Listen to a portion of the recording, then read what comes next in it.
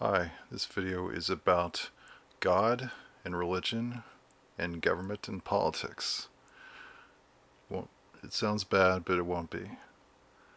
Okay, I'm looking at a picture of the medieval conception of the universe. It's important because everything's arranged into spheres. You've got the spheres where the planets sit. They rotate around the Earth. It makes it geocentric. But inside all the spheres of the planets, those are things that humans can know. That's part of the ordered universe. But outside that sphere, that is where God is. Out in the corners, those are the things that are absolutely unknowable. That's the medieval understanding of the universe. But you have to understand, what is the greatest sphere? The most important sphere is the sphere of God.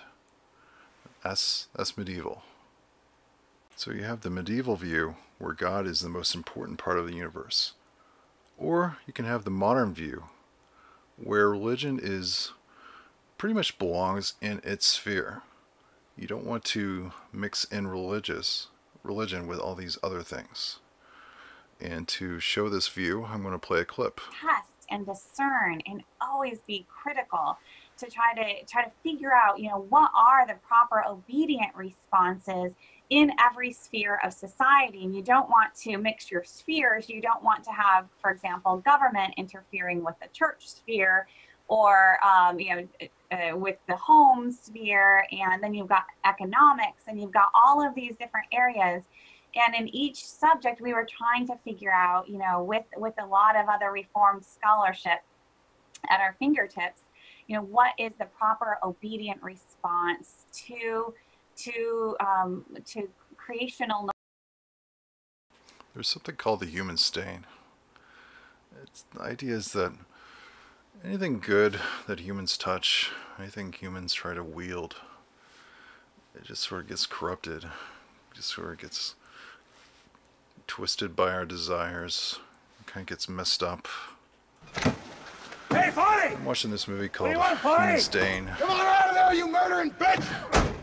Did she tell you? Did she? It's kind of illustrative of just how awful things can get when you try to mix things together. Things get mixed and melded, and everything gets turned into a complete mess. You really want to avoid that. You want some kind of purity. You want to shrink things down to a manageable level. Is that we are in fact part of a far larger story. One that involves the 7 stars. One that involves this word that Jesus says, it will not disappear. We're not here, or the stars rather, the heavens, they're not there to declare the glory of the United States, or your political party, or your corporation, or the pillows you would like to sell. Jesus moves from being Savior of the Jews, Savior of Judea, Savior of Israel, to Savior of the world. That's the point of the story. That's why you have Magi. That's why you have Herod. That's why you leave Egypt. That's the point of the story. Now the question is, as we watch things happen on the TV screens, what story will we see? Will you make this move with him? Do you want to just have Jesus be something that props up your nation, or your political party, or your little faction? Or will he, in fact, be your king? Let's pray.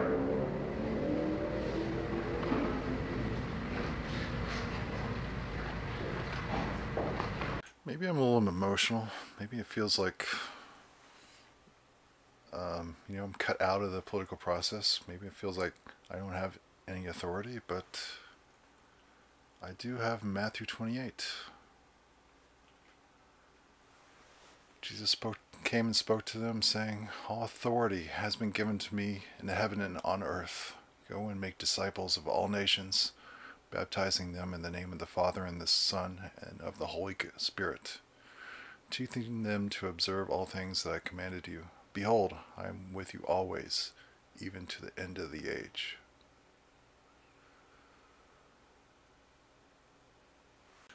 can look at the book of Revelation. We can see, well, what does Jesus have in mind for the nations on earth?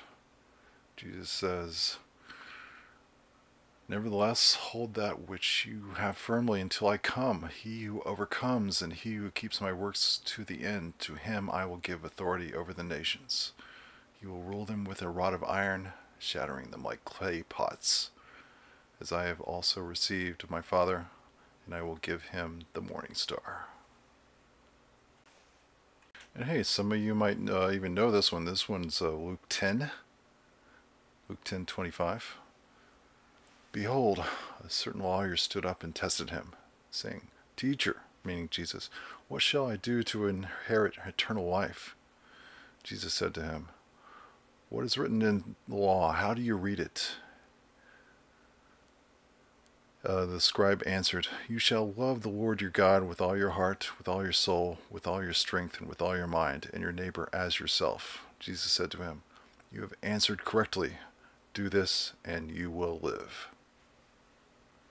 What is methadone?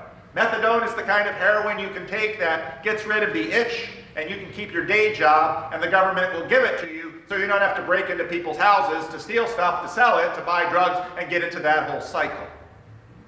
Nationalism is the methadone of true religion. So when you see people using God to prop up their politics on the right or the left, I want you to think of methadone. Because government replaces God. And the British Empire is God's kingdom. French, they're God's kingdom. All of these kingdoms are God's kingdom, or maybe God's kingdom is bigger than any one of these empires. Hey, we're at the end of the video. You know, I have to agree with Pastor Paul VanderKlay. He's right. Nationalism is the methadone of religion, but you know, the human stain touches everything. You take religion out of everything, it's still going to have that human stain. You know, and that's why you have to say, just give me that religious methadone, because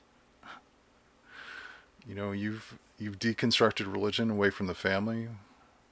You deconstructed away from the state, away from society. I can't.